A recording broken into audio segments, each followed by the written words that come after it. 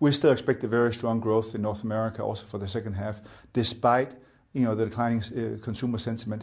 We did not see in the second quarter any slowing down in consumer sentiment. We will probably see some in the second, but that's included in the guidance.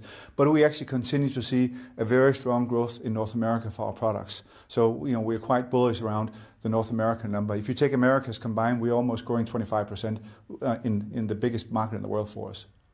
Kanye West is a story that's capturing a lot of headlines at the moment. Kasper accusing Adidas of making Yeezy design decisions without his input, especially in regards to the annual shopping event, Yeezy Day. What is your side to this? How are you responding, and is it going legal? Yeah. No, it's not going legal. We have a fantastic relationship with Kanye, and he is a brilliant partner of ours and one of the best we've ever had, and probably the most important that we've had. All conversations we have with him, of course, internal and confidential. But of course, we have a very close relationship and speak to him on a daily and a weekly basis. So I would leave it at that. We have a fantastic relationship with him. We're expanding the business, and we're very, very happy with what he's doing, and we have a tremendous amount of respect for him.